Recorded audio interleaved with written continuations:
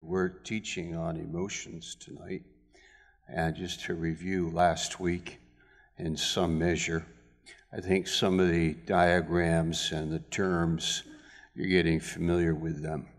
But I want you to sit next to somebody who you can talk to, because this is how we'll kind of work our way through the class, because I think it'll stick better if you talk. You know that portion is in Proverbs 22. I'd like to turn there for a moment. You're to ask me, why do you talk to your neighbor? I think of Proverbs 22, verse 17 and verse 18. Yes, 17 and 18. Bow down thine ear, hear the words of the wise, supply your heart unto my knowledge. It is a pleasant thing if you keep them within thee, the words, you keep them within thee, and they will be fitted in your lips.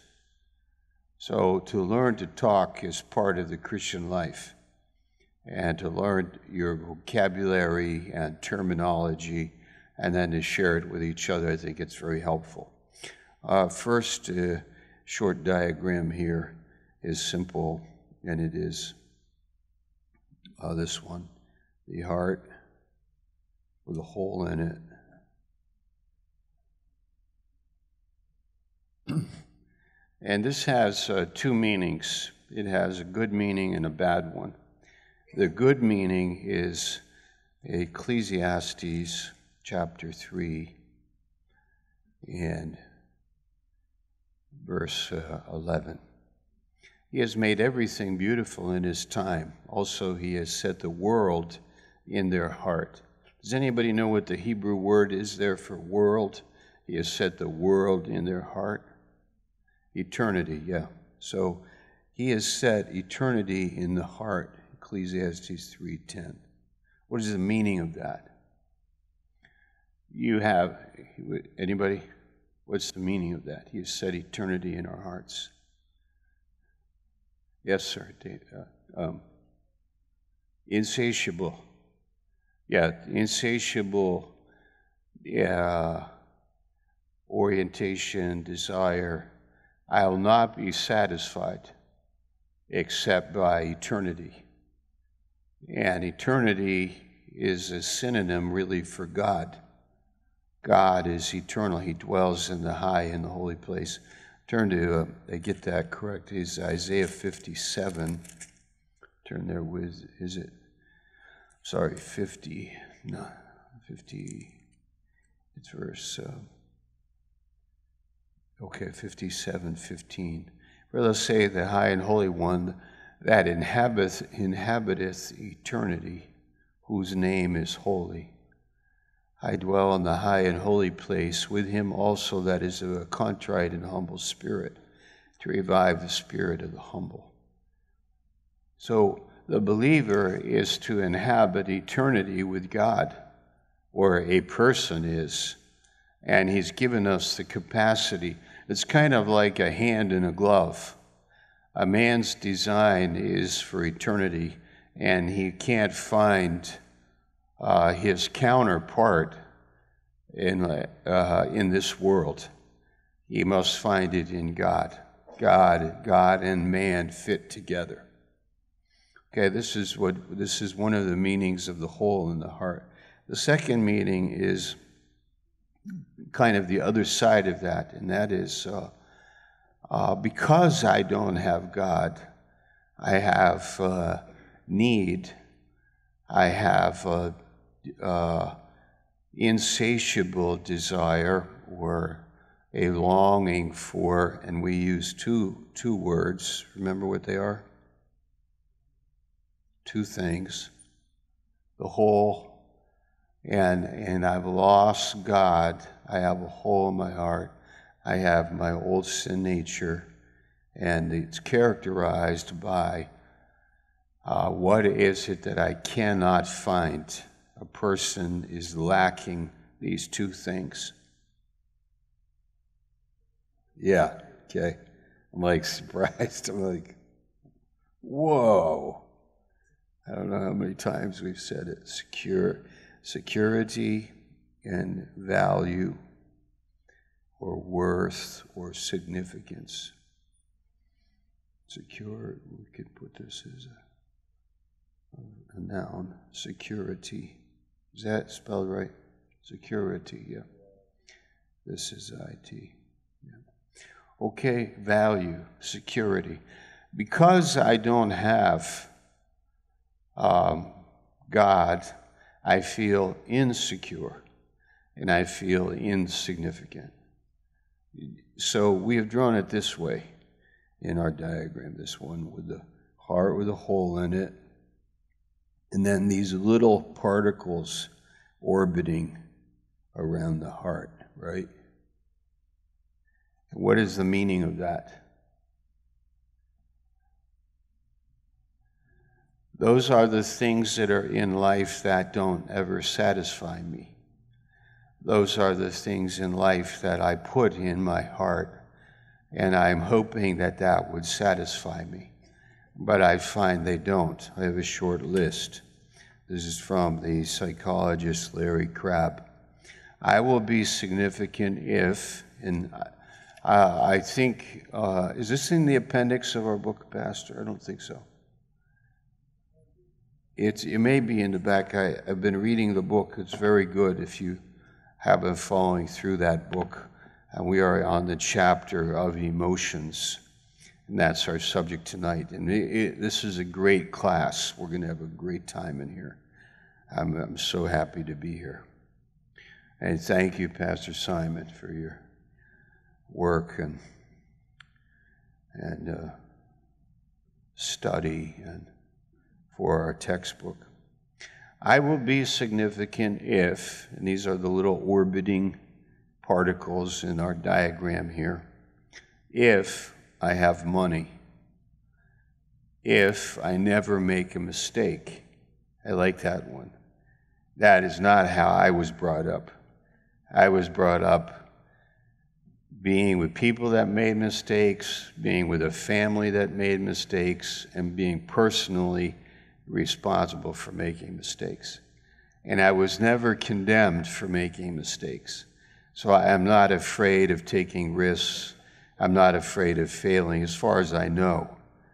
I've never been put down or ridiculed for making mistakes, so I'm very happy and free, generally, because this wasn't a problem that was initiated to me in my upbringing. You will be successful if you don't make a mistake. You'll be valuable if you don't make a mistake. On the other hand, I see children raised by perfectionists, moms and dads, and they interpret life this way.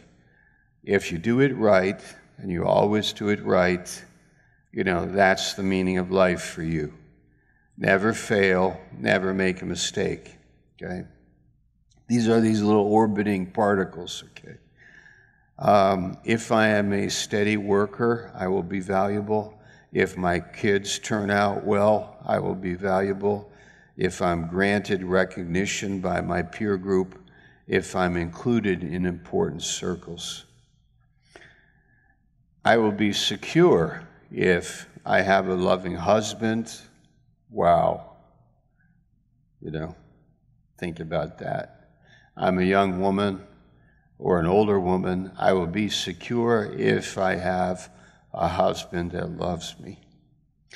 If I am never criticized, I will be secure. And if everyone accepts me, I will be secure. And if no one frowns or hollers or in some way rejects me, I will be secure.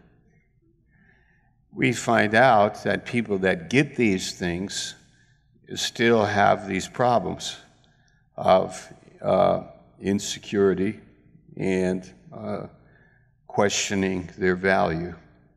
All right? So that is the problem in the world, is the heart of man.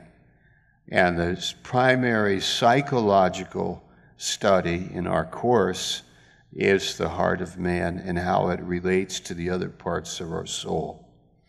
So would you repeat what I just said to your neighbor for a moment? You got 1 or 2 minutes. Let's go ahead.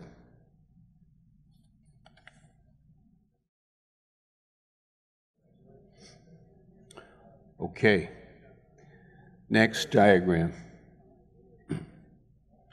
This is a diagram that I'd like you to learn and understand. It's very simple. It's the new heart. And we're going to put like a 3-dimensional rod in it, like this. Okay. We could even put it out the back side of it. Okay. Ooh! Okay. This rod, we're going to label it as truth.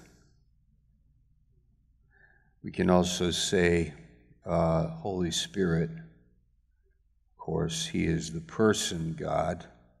Remember, the Holy Spirit is a person that dwells in our new heart. We have a new heart and new spirit. Ezekiel 36:26. Another, solid Bible verse for our course that we repeat all the time. Ezekiel 36:26. Making the Bible psychology the most incredible study of human beings you can find on the earth. It's amazing. Like, we are so privileged to understand God and ourselves and each other in the context of His unfolding plan, because we talk not only about soul, the soul of a man, but we speak in the body, but we speak about the spirit. This is the source of our new life and orientation. It is the truth that the Holy Spirit reveals to us in our heart. All right, so that's different from the heart with the hole in it. This is the heart that God, Christ, dwells in. There are many Bible verses on that. John 15, I am the vine, you are the branches. John 14, 17, 16, 13. The Holy Spirit, the Comforter, when He will come, He will guide you into all truth. Let's write down a number of verses. Galatians.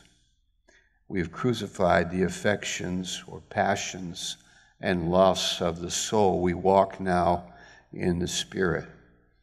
We are filled with the Spirit. And I encourage us, the body of Christ, the church, myself, people that I know, and lovingly exhort and encourage people to be filled with the Holy Spirit and be under the influence of the Holy Spirit. It affects our nervous system. It's very interesting. In Ephesians 5:18 it says, be not drunk with wine. And in the parallel is, I don't believe it is accidental. Be not drunk with wine. What does wine do to your body? It affects your nervous system. Alcohol affects your nervous system. It affects your mind and your emotions and your body. But be not drunk with wine wherein is excess, but be filled with the Holy Spirit. What does the Holy Spirit do? It affects your nervous system. It affects your mind, your emotions, and it affects your body. Where does it say it affects your body in the Bible? Romans 8:11.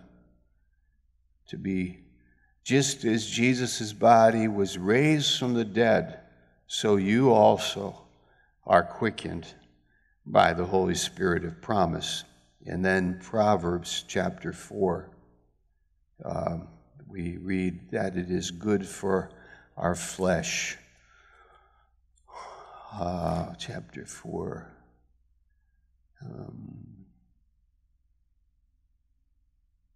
the path of your feet. Incline you. For they are lifted as a helpful to the other flesh. 22, verse 22. For they are life unto those that find them, and health to all their flesh. This is the words of God, our health to all of our flesh. Okay. Now let's go to the third diagram. I think we have about 7 diagrams in this class tonight. So this is the heart with the truth that is affecting the heart, and then that affects the heart, affects the mind, and then there's a linkage between mind, emotions, and will.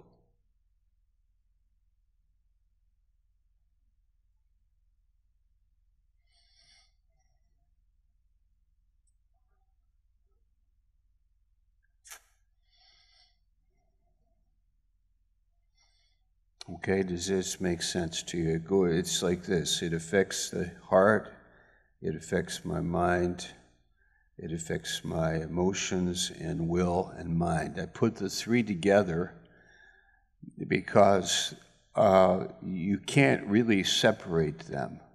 The mind and the emotions, they go together, and also the will. For example,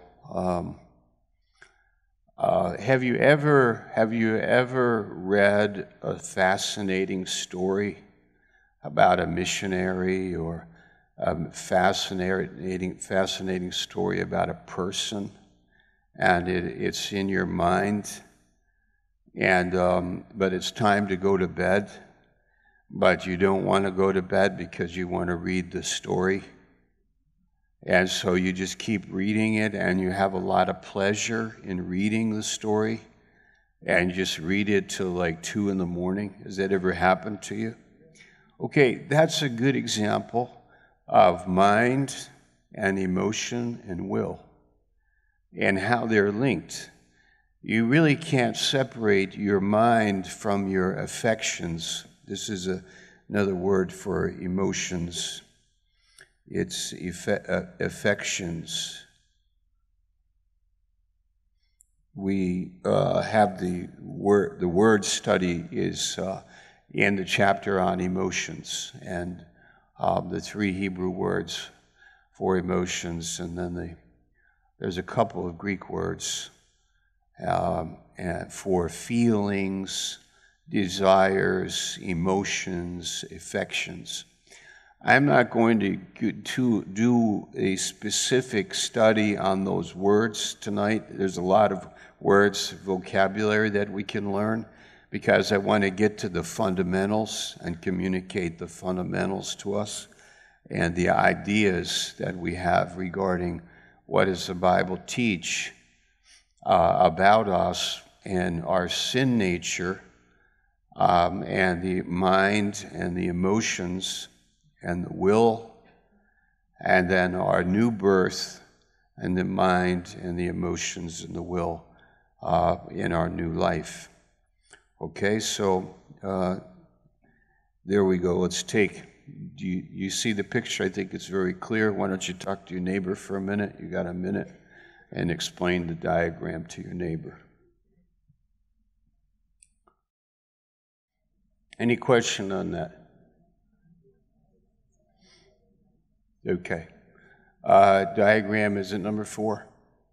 Okay, diagram number 4 is really simple. I almost hesitate drawing it.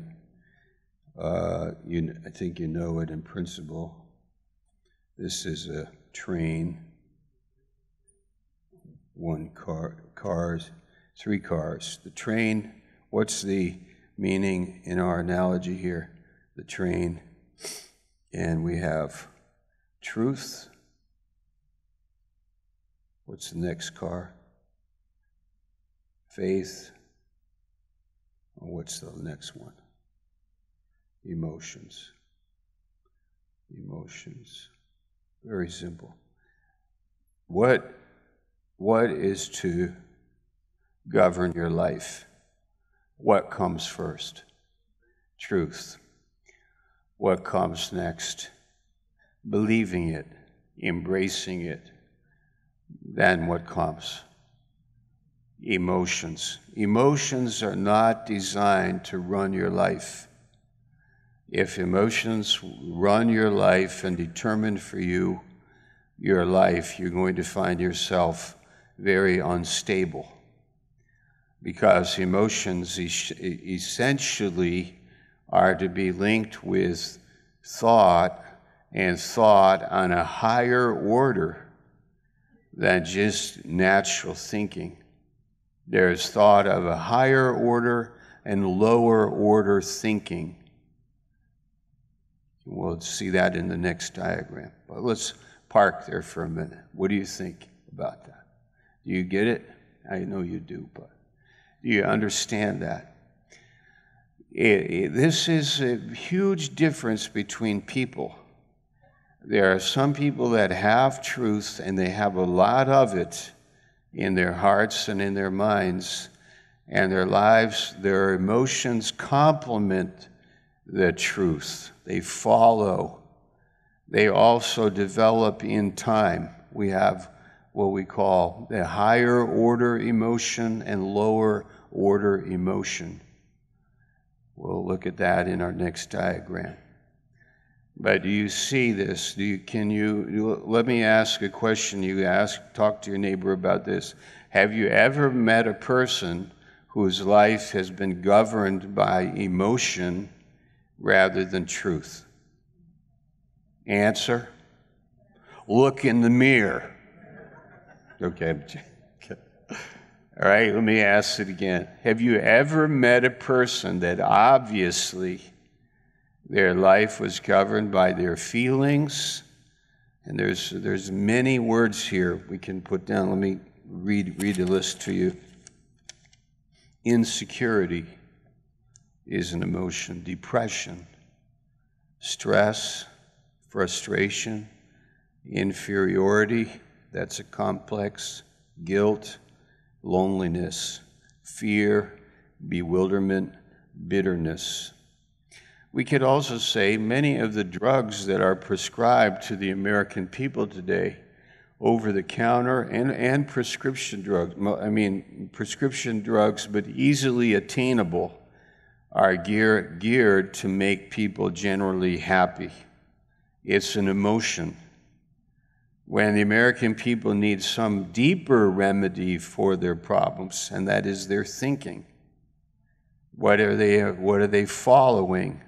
From one suspense movie to another, some novel, romance, adultery, betrayal, deceit, movies about evil, empty churches, empty gatherings, lack of intimacy, lack of connection, lack of meaningful communication, and people living in emotion. 1 Timothy chapter 5, and I read about Freud a little bit. In Vienna, one of the things he did was he met with wealthy women in Vienna where he was teaching, and the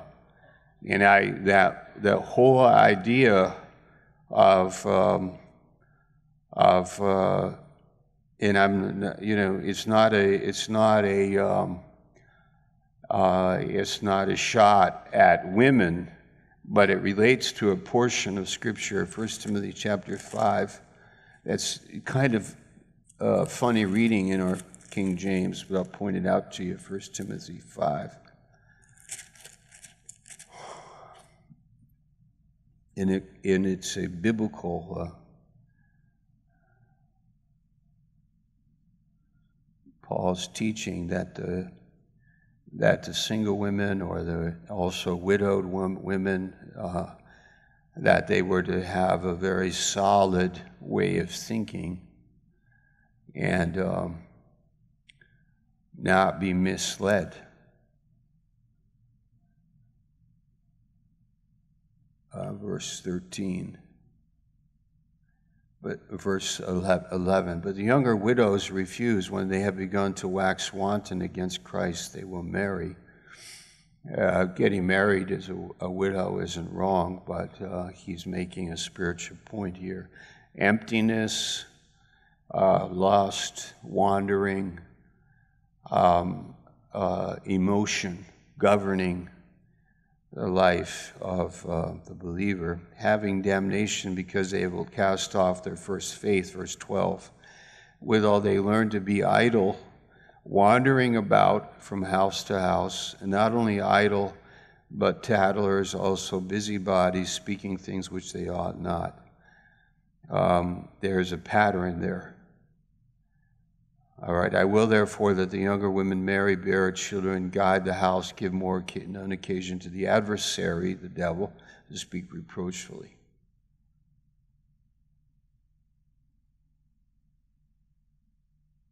And look at verse 17, 18. Okay.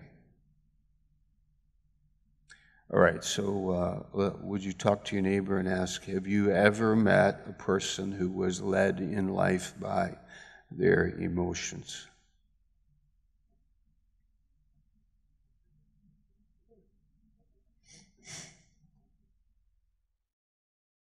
Any comment?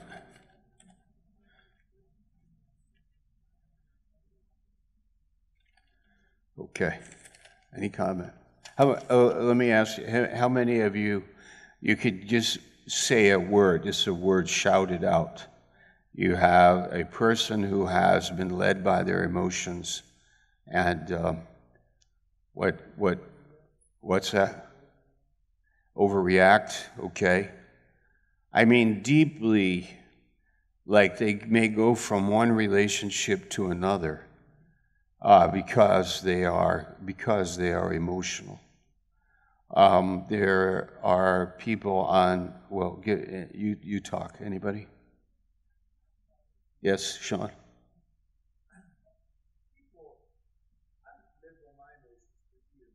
Yes. Yes.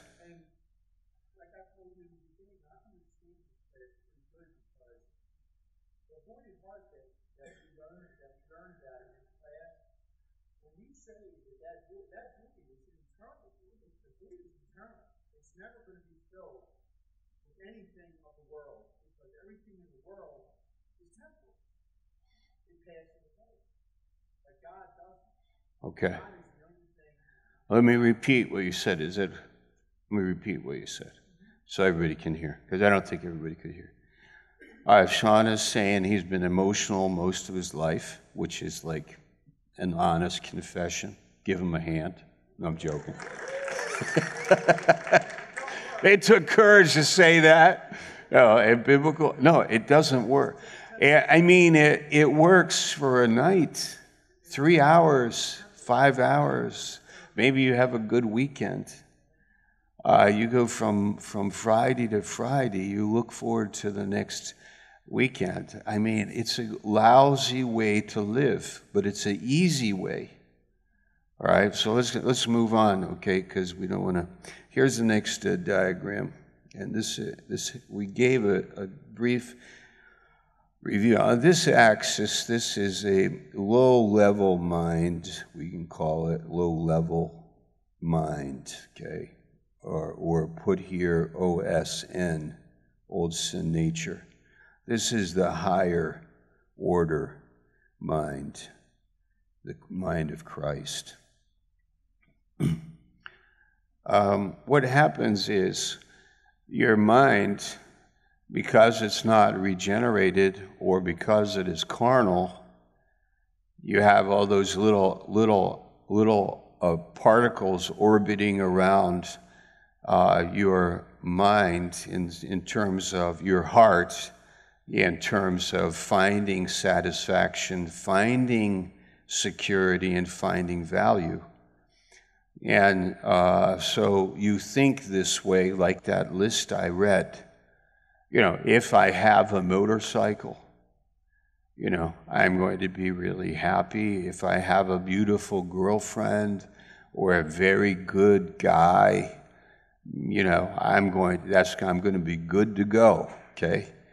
These thoughts are lower level because, as we said, you are made for God, and it's the mind of Christ. That rod, this is the mind, the new mind that God has given you, that also affects your emotions in a high order. And we make the line this way because Isaiah 32, 17, it's peace like a river and righteousness like waves, wave after wave, like at the seashore. It just keeps coming. The effect of righteousness is peace and security, and you feel it in your emotions. But it's we often say we're not emotional, but actually it's not really a correct way of saying it. We are very emotional, and emotions is a big part of life. And it's very healthy to be emotional. But in the sense of who's driving the train and the source of the mind that produces a high-level emotion. We have these lower quality emotions that are kind of oftentimes spiked, like this spike. You have an emotional life with a mind that, okay, if I have a motorcycle, I'm going to be, that's it. I'm going to have what I wanted, and people are going to talk about me, and I'm going to have my tight jeans on and a bandana like I saw in the magazine, and I'm going to crank up the radio on it, and whoa, man, okay, low-level thoughts, okay, and you are made for the mind of Christ. But what happens emotionally? It's so the mind cannot produce the kind of emotions that are long-lasting and relational, and with the effect of security. But it'll be, I bought them up, but they were arguing with me at the Harley-Davidson shop. I can't even believe the way they treated me. And I got the bike, then they gave me a phone call, and they said something's wrong, and they're going to call me on Friday, and I don't know what's going on. And then I'm riding the bike, and somebody, they look at me in a strange way. And my life, based on that, has an emotional state that really is not a blessing to me. And it's because I have been seeking for something less than what I am made for. Jeremiah 2:13. Turn there with me. Read that.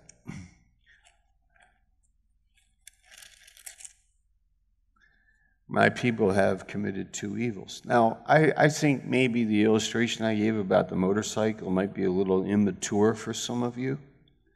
I understand that, but maybe we could plug in there a marriage or the birth of a child, and a good job, or something in terms of life that might have a little more weight to it, and how important these things are to us as people. And yet, the whole point of being a human being is that your capacity for life is not determined by these circumstances. Your capacity for life is determined by Christ himself, that God himself came into this world and that he has actually given us his new heart, his Holy Spirit, and his mind. Now we are thinking these thoughts. Jeremiah 2:13, my people have committed two evils. They have forsaken the fountain of living waters, the source, and hewed out cisterns, broken cisterns that cannot hold water. We won't take time on explaining that, teaching that, but that's powerful. Two evils. They cannot hold the water, and they don't have the right source. They don't have the source. The fountain is the source, and then the holding tank is broken. Holding tank is in the ground, Here's the ground level in Israel, and they would have these large, 100 people could stand in this cavernous, hewn-out cistern. I've seen them in Israel, huge, a portion of this room, a cavernous cistern. And if in the rock formation there was a crack here, the rainwater would come in and run along, and they built the runoff water so that it would collect there. And the ground level and the water would run into the cistern, and it would be like a reservoir of water, fresh water. So the fountain, they made two mistakes. They didn't have the right source, the fountain, and then secondly, it was cracked. They were crackpots. Crackpots. They couldn't hold the water. All right? The flesh of man, old sin nature man, he doesn't know Christ, and he doesn't have a capacity to hold what Christ gives him. He can't get it. He doesn't have it. If he got it, it would just run and be gone. He cannot hold it. But because God has given us a new heart, then we're made for this, and it affects our emotions. Okay? Let's go back to this graph, this one. Spikes in the emotions, horror movies, relationships, weekend to weekend, versus these long, even like just it gets better and better emotionally. Your stability, your mindset, the linkage between the mind and the thought and the feeling and the will. This is why you go to Bible college. Not only you go to Bible college because of the mind of Christ in the Bible college and in your personal life with God, but how it affects your emotion, your affection, and then your will. And you find that, wow, I can't believe it. My parents would never know how much I enjoy going to the church. It sounds strange. I enjoy going there. It has affected my will, because that's the effect of these emotions. This is Colossians 3 and verse 1. Set your affections on things above, not on the things below. Thou will keep him in perfect peace whose mind is stayed on thee. Isaiah 26, verse 3. Say that together with me. It's a good verse. Thou will keep him in perfect peace whose mind is stayed on thee. Again, thou will keep him in perfect peace whose mind is stayed on thee. Wow. Psalm 119. Great peace have they that love your word. Nothing will offend them. They simply will not be easily offended. And in that verse, it says they will not be offended at all. Because the great peace have they that love your word. That is that high order thinking that Christ promised us that affects our emotions and our will, so that we actually look at life with imagination. Okay, this is our next diagram. Goes this way. The same one, but I'm going to add some words to it. Here's truth, new heart, and my mind and emotions. Here are some key words that are linked with mind and feeling or emotions. There's a linkage. Number one, expectation. Expectation.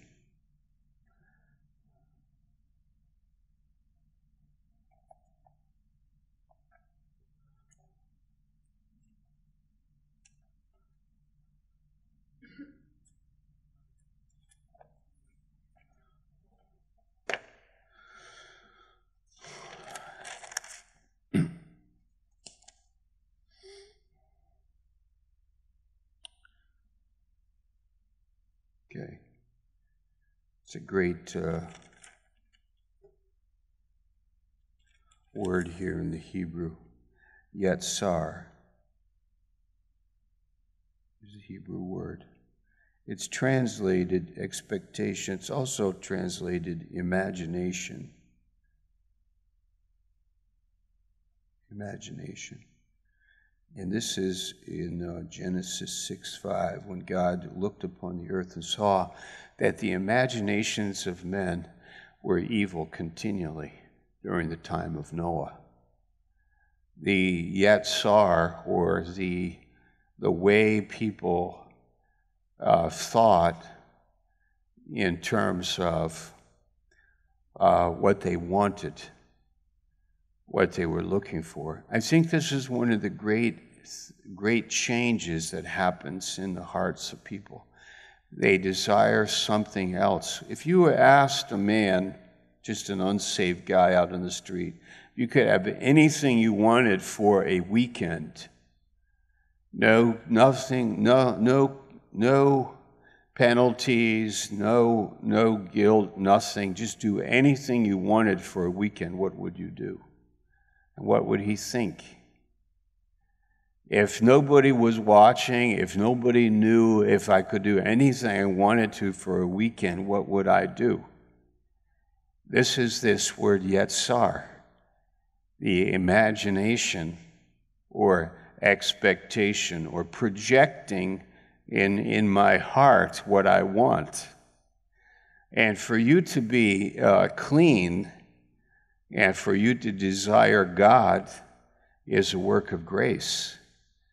But this is what has happened to us, that truth from God has come into our hearts, and we love it, and we have now godly expectation. And that word is linked with my emotion because it has a sense of hope. It has a sense of like a pleasant sense of a positive effect. Like how could God use me? Or what is God saying? Or how do I think about my weekend? The same question asked to a believer who is under the influence of the Holy Spirit. And he may be thinking like I'm just thinking in terms of I'm personally, deeply influenced, kind of excited in my heart with Jesus Christ. I'm like motivated deep in my heart, and I'm thinking about how God could use me in the body, what God is doing, what His plan is. I love to think about how God uses us and what His plan is in using us.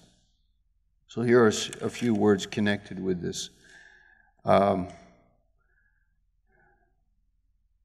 Discipline.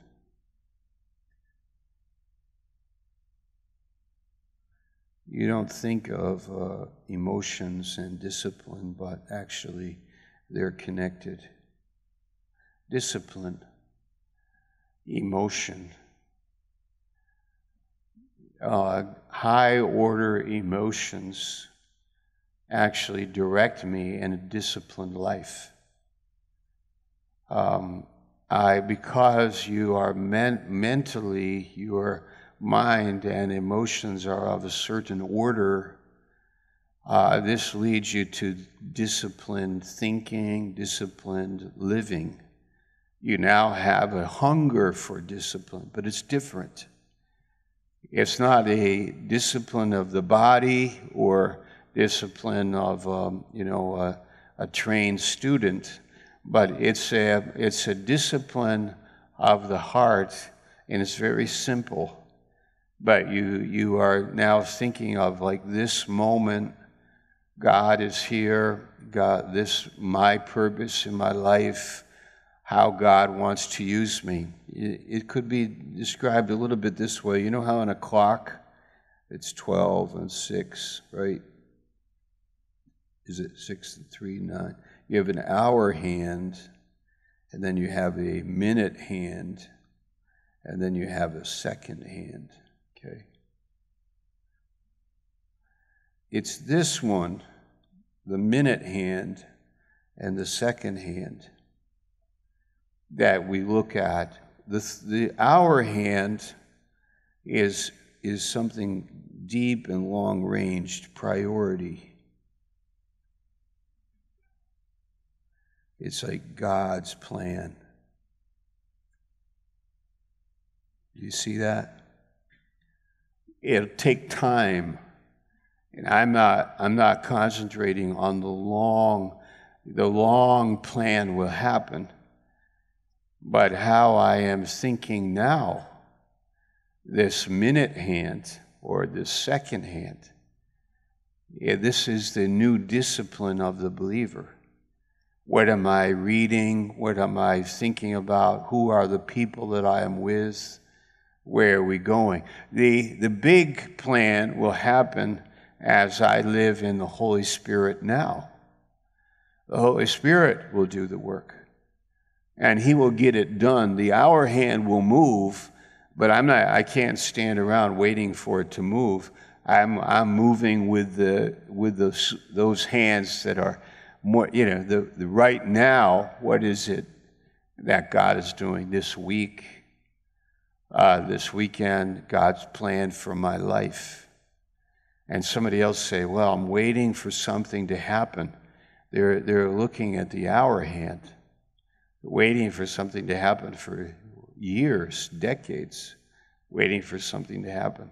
And the disciplined life of the Spirit-filled man with the new mind is just day by day, minute by minute, where we are living with a godly expectation in our heart regarding His will. He will do it.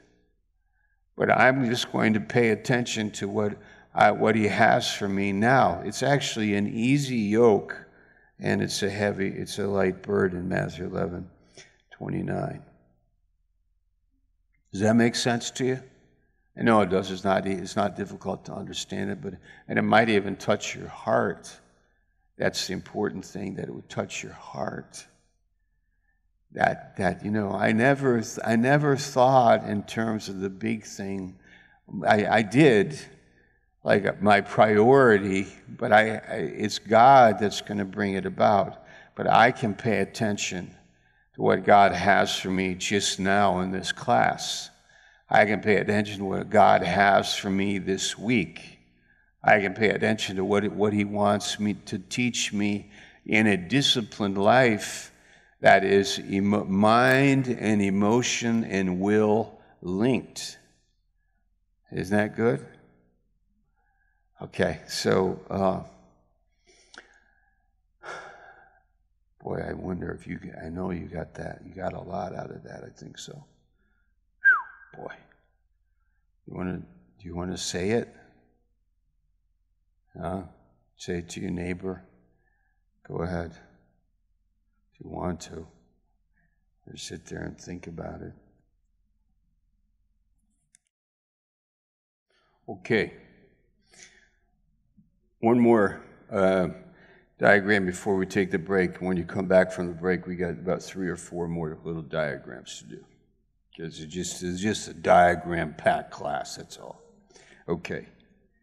I think I made a mistake here.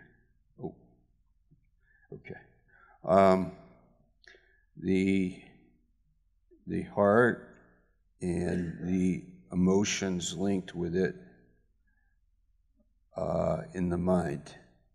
Do you know what we mean by emotion and mind linkage and will? Here are some more words. We said expectation is a good example. When I was in Bible college, by way of testimony, when I was in Bible college, I actually started to think about being a missionary, and I started to think about it, and also being a pastor. But I didn't go to Bible college to be a pastor, and I didn't go to Bible college to be a missionary. I just wanted to learn the Bible and be with believers. And Pastor Stevens was giving these great messages, and I just wanted to learn from him. And he became also a great friend to us, ministered to us, and he cared about us. But the greatest thing that happened was that this new birth, the Holy Spirit and the truth that affected our minds and our emotions, which affected our personal life and then also our relations, relationally. And this is where emotion has a huge effect upon the lives of people. It is in our interpersonal relations. I found myself in the body of Christ and fellowship with hope and expectation. And we would say things like, God's going to use us in Boston, Massachusetts. And we rented a bus and we'd drive down to Boston and we'd go soul winning. And I was I remember that experience. I led 19 people to the Lord that day, one by one through the whole day. Like I was on fire for God, it was like amazing. I was just running around the city soul winning. And that's what we went down by bus with a group, maybe 40 people. We were in Boston Commons. And we get back on the bus and drive back up to Maine to the Bible college where we were. And I was just just believing what Christ is saying in the Word. And this became a habit. And then also our relationships with each other, the guys in the dorm. We had a big dorm.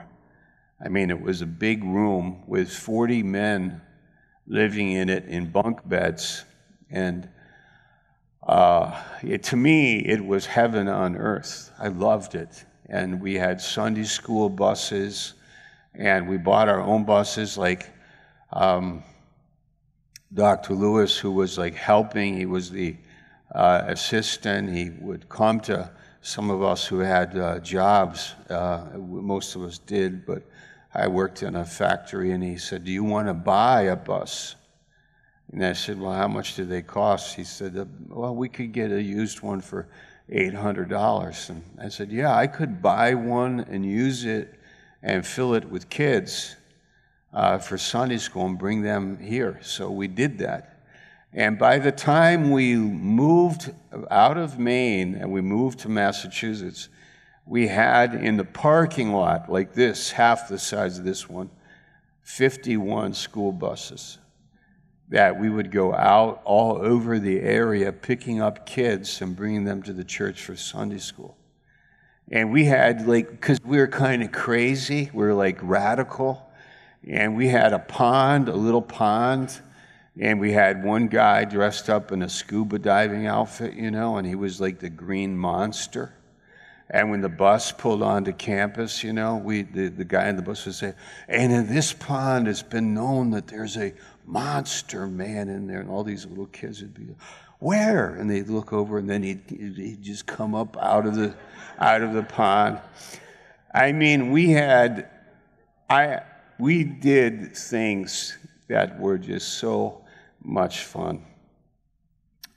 We had a balloon with a dummy, going up, high, there's a man coming across the campus, and the kids would be like, who is that, And then he crashed, and then we had a man, the dug out print of the body that was in the ground with, nobody's there, and we would bring the kids and say, look this is where he landed. Like we were skillful at deceit. I mean, so what I'm trying to say is the emotions are powerful. Emotions are powerful, and when they are used in a good way, they are used, and we have a list here from our textbook, and let's see, they are appreciators. Yeah, here we go. Emotions linked with truth. The mind recognizes and discerns reality. Emotions linked with the mind experience that reality as God designs.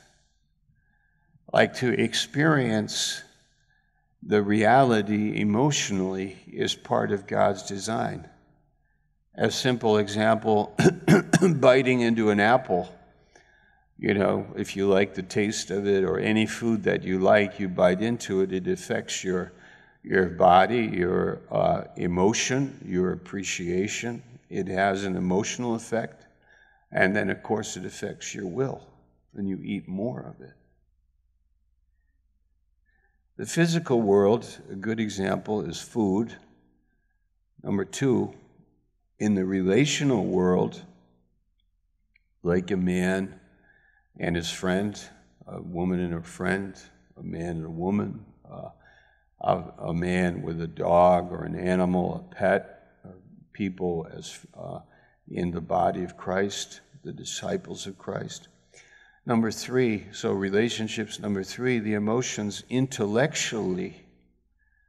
When you are intellectually stimulated, it gives you emotionally great pleasure when you find something that is so reasonable, or in the case of humor, which is a function of intellect. Humor has an amazing, intellectually, the wit or the humor, the turn of a phrase or a saying has a great effect on us emotionally. We are made to be this way. And then number four, in the world of art, and I just leave it at that. In the world of art, there's an emotional element there when you see something beautiful and you appreciate it. But the emotions in themselves don't think. They appreciate, they indicate, they have an effect on our will. Many times we eat more food, it affects our will because of this emotional effect of the food. So there you have a good overview of how it works in a healthy way. And here are some healthy words, and then we'll take our break.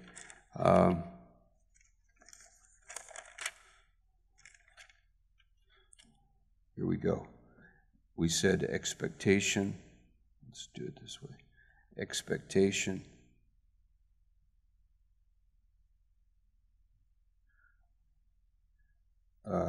Godly anger, and how important it is to be angry, but in a godly way. There's a lot to be said about anger, but we could spend a whole class on that, but we will not do that. The word joy, hope, we won't do that tonight. Love is not primarily an emotion, but it's a thought, but it's linked to our hearts, and then therefore our mind and our feelings. Our emotions are part of it. but not all of it, and not the primary part of it. It is not primary. Emotions are not the primary, like the engine on the train. It's a love, agape love, not sentimentality. Love, peace, wonder is an emotion. It's beautiful. Wonder, amazement, confidence is a godly emotion. Isaiah 32:17. Strength is also something you feel, and it's an emotion. 3 more words. Forbearance. This is when you have patience. It's a synonym for patience. Forbearance, gentleness,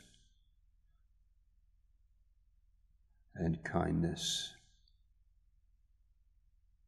These are all linked with the mind, and they have an emotional effect upon us. Okay, want to take your break?